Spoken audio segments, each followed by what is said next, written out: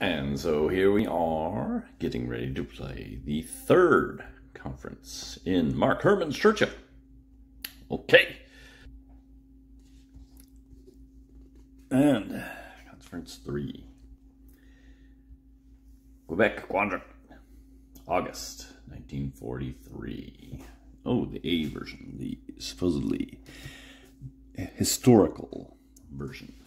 Okay, let us see. Churchill disagrees. Place UK, directed UK offensive issue on conference table. So, in other words,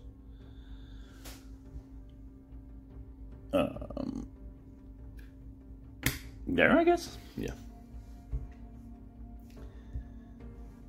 U-boats. Roll 1d6, 133. Merman's convoy, and which will give us more production. Soviets probably looking for a good roll here. 2, so yes, indeed, we will get some more production out of that, which amounts to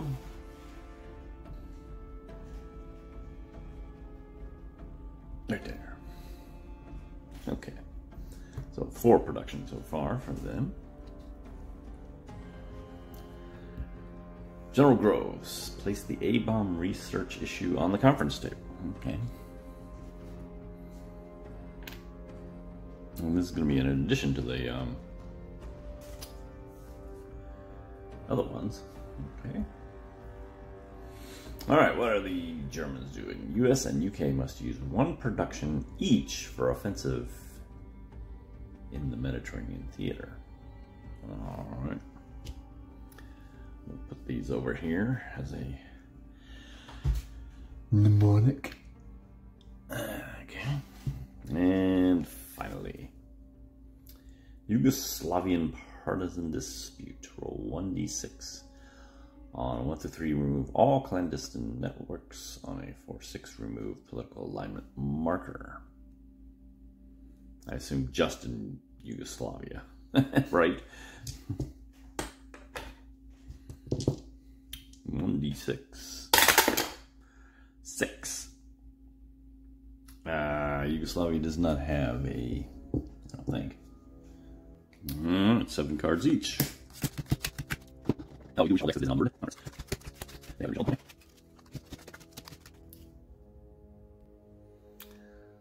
Alright. Let's take a look here. Got 3 5 cards. I drew strong this time. Paul Mill. I'm going to have to break out some Paul Mills here. Harry Hopkins. Roll Harriman. Sweet Track or Churchill is active. Pretty flexible there. Seen him. And all right. Now, what am I gonna do as far as the setting agenda? I actually think I'm gonna play a high card here. I'm gonna start off strong, I think. So let's see if we can. And UK.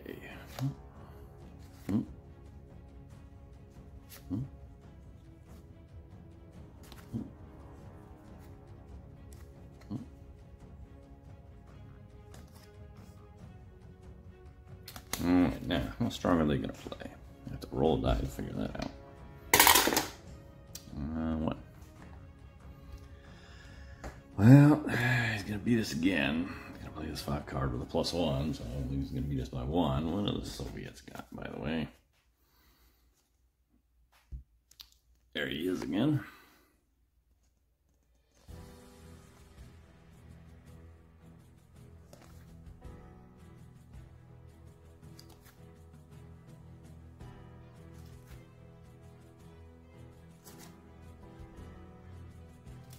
Okay, how strong are they going to play?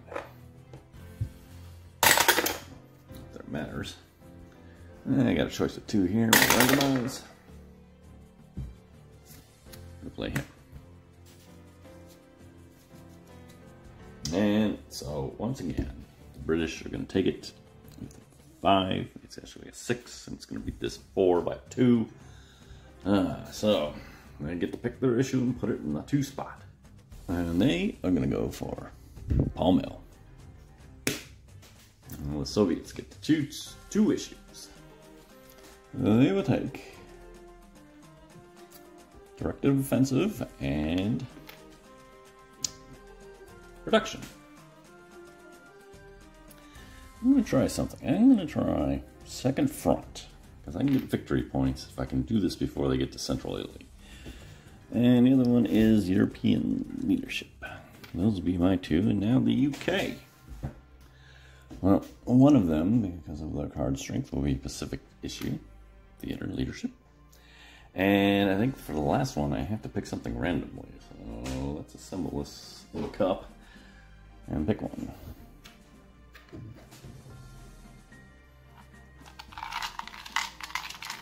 And the issue is Directed Offensive. All right, 2 of them on there. Okay, fair enough. So that ends the agenda segment. Moving on to the meeting segment.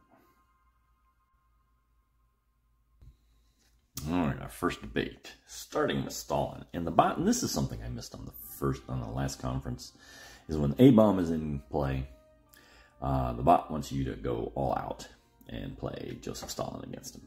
And so I have to discard him. It tells me to discard my weakest card, which is that one, and he is going to play Stalin. And that is going to naturally pop that all the way to here. He would capture that issue. And the question is, do I want to fight it? And I've been thinking about it, and I could either play my own Roosevelt, which would just basically cancel, the leaders would just cancel each other out and just leave the issue in the middle of the table, which seems like such a waste. I could play like a high card to keep him from capturing the issue, maybe a 5 card or something like that, and then try to win it back later. That is really, I think, just kind of destroying my hand for the conference, and I really need to see if I can try to win with it, especially when I got a stronger hand this time. So I think I'm going to have to let him take it. So, and that's what I'm going to do. So Stalin becomes inactive. That'll give us a break here. So he will capture that issue. Inactive, okay. But now we got to see if his paranoia kicks in. On a 2-4. All his cards are reduced by 1. The cards he plays from now on will be reduced by 1. And he did. Oh my gosh. Wow. His paranoia is kicked in. And so all cards played this remainder of the conference are reduced by 1, but not less than 1. Well, it is. So I think this conference is going to be me versus the UK for much of it. And it is to me now, and I get to decide. What shall I do? All right, I think I'm regretting taking the Second Front issue. I'm going to leave that alone. I don't think anyone else is going to mess with it either. Because you really do have to get the Mediterranean issue solved before you really go for that. So I think it's kind of a waste. Anyway, I'm trying to think what I should do. I think what I want to do is I'm going to kind of throw this card that doesn't have any issues that are connected to it. It's a strong card, but I kind of want to draw. I think I want to see if I can draw the Soviets into a debate on it, so I can kind of burn up his good cards. So I'm gaming the system a little bit, and that's the disadvantage of the solo, obviously. But you know, still fun. Okay, I'm gonna go with actually European leadership. 1, 2, 3, 4. Discard, and the Soviets actually will attempt to debate that because they can pull it on his track. So they pull out Voroshilov, and Stalin is not active, by the way. That's only worth 5, but it will go 1, 2, 3, 4, 5. It does pull it onto his card. And now the UK. Actually, the bot is going to direct the UK to go for Second Front and play fairly strongly on it. You're only supposed to do that once if Central Italy is still the Axis power. It is.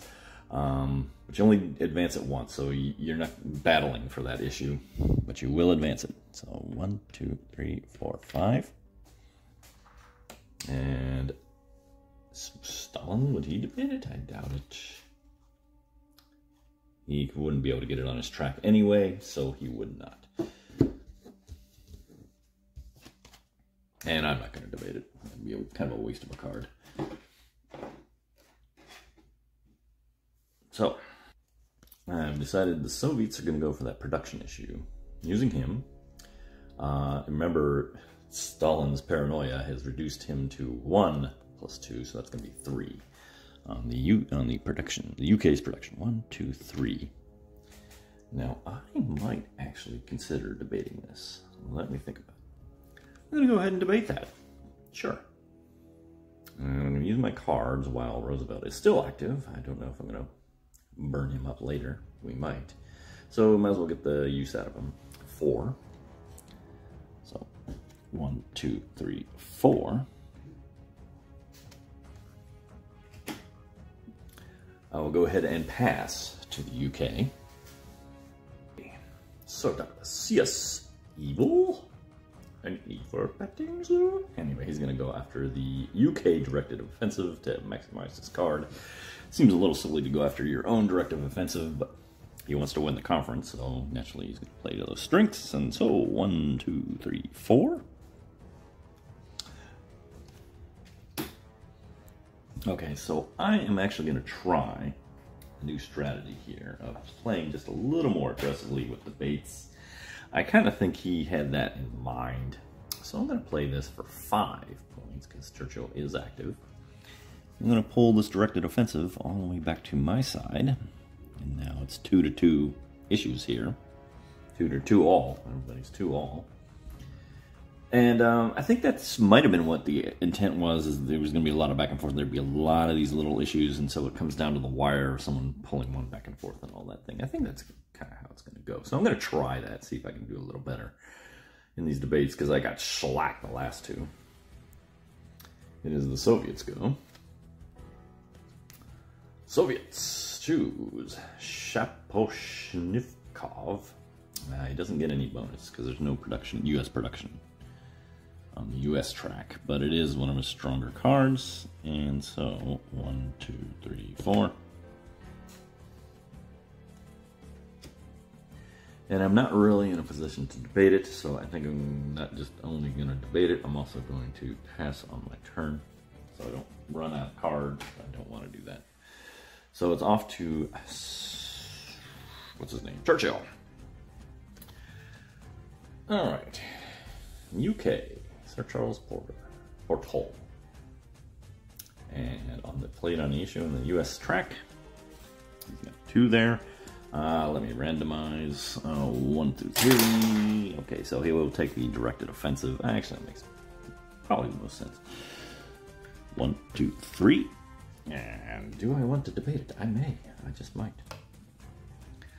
I shall. James Burns. Roosevelt are active. They are 4. So back 1, 2, 3, 4, and we actually advanced it a little further. Okay, yes, it's our new aggressive approach. And it is up to the Soviets. Zhukov comes out. And we'll have to find out. And this is an important rule. Once I commit, I'm committed to using the card, but I'm not committed to the issue yet, so I can see how strong he is and then pick my issue from there. 5, which would actually be a 4 because of Stalin's paranoia. But if played on a production issue, it would be back up to a 5.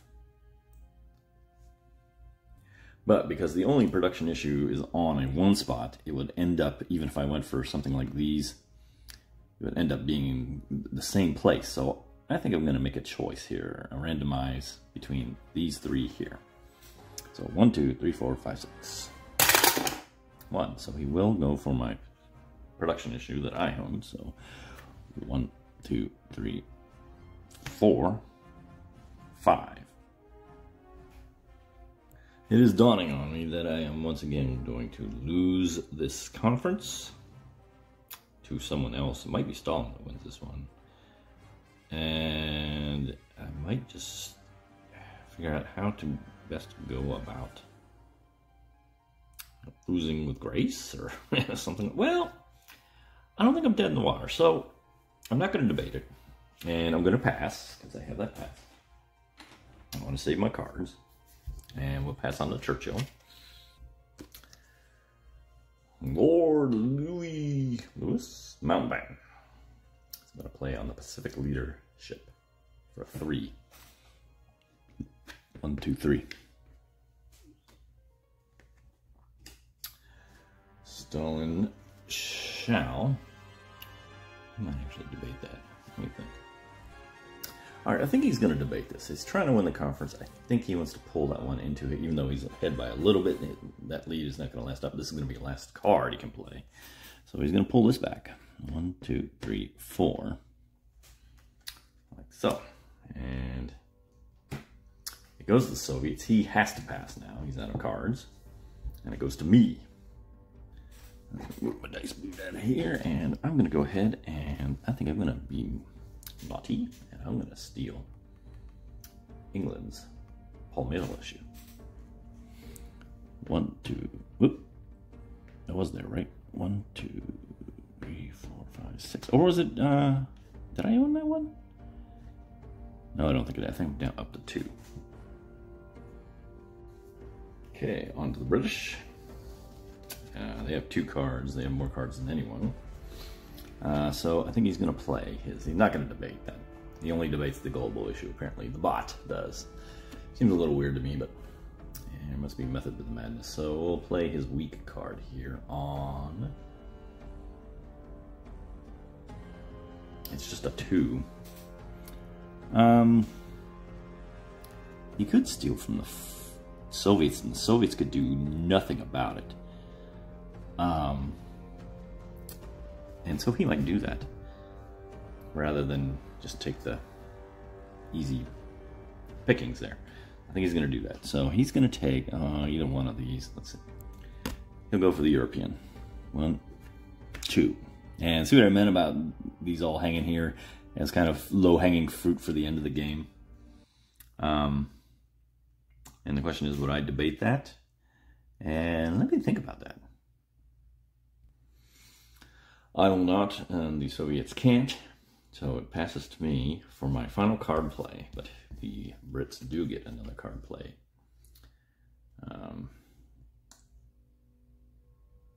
So I'm not going to win this conference. So the question is, what do I want? And I believe the answer is, I think I want the European theater leadership. Yeah, let's do that. I was thinking about maybe I can capture the Paul Mill issue just for fun. But no. 1, 2, 3, 4, 5, 6. No one is going to debate that. And the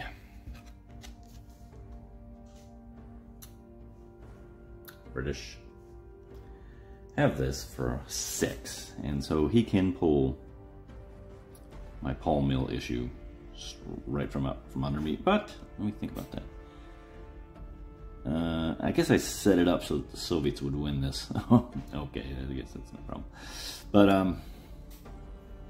1, 2, 3, 4, 5, 6. Okay, that is it. And the Soviets with 4 issues, 1, 2, 3, 4, are going to be the winners of this conference. What do you know about that?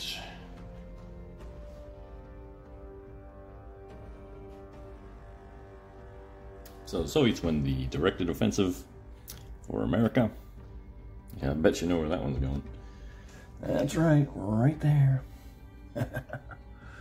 There's also a British one that I own. What can I do with that one? I could get cute and make him spend production down in my Pacific. However, I think, and since this is my first game, I don't really have a sense of it, I think the game breaks open after Normandy, and Normandy doesn't really happen until you're in central Italy.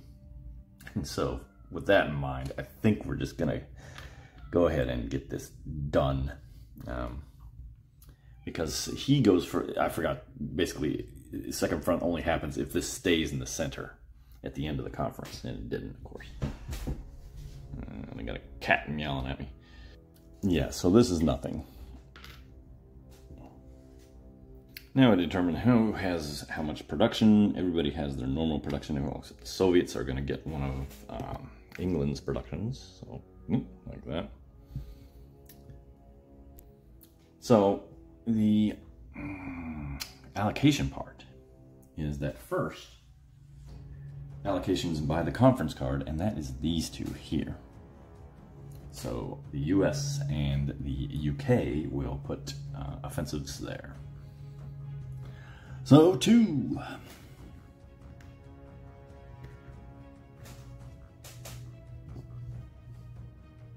And then directive offensives. So the US must spend 2 productions to put 2 offensive markers here. And the UK must spend 2 to put 2 offensive markers in the Mediterranean, which is what he wants to do anyway.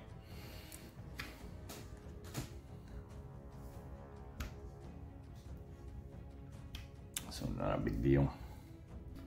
Now with I go first clockwise from the winner of the conference. And I have 3 production to spare.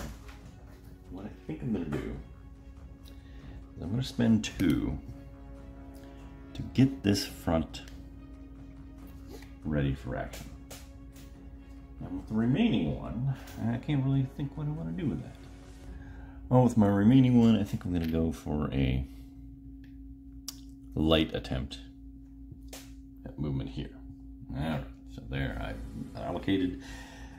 The UK is out of production issues, which stinks for him because he had this Paul Mill issue, but he can't fund it. So it's gone.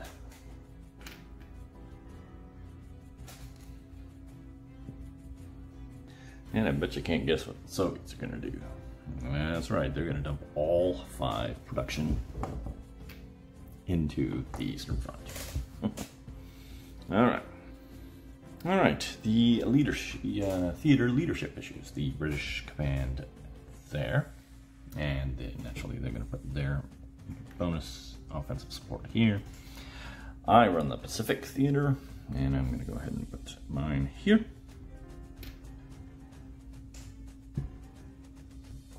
So I won the Eastern Theater leadership, and I will take command of that and gain my 2 bonus offensive markers. One will be a Navy, and that will get us ready for the second front with a total of 5 there, and the last one I think is just going into you-know-where. Right here. Okay. Get that going. All right. So the Soviets won the Pacific leadership issue, which they can win. Even though they can't have command of the theater, they get to decide who does, and they get the 2 bonus offensive markers. And the question is, and I went over this in my mind, would the Soviets, they can't get into the spot, but would they be such a jerk that they would put the offensive markers in here? And I decided that he would be at least semi-cooperative and wouldn't do something like that. So what we'll do is we will randomize where he puts them by using the access reserve table. So rolling a die for each one, he will put 1 in Southwest Pacific, and he will put the other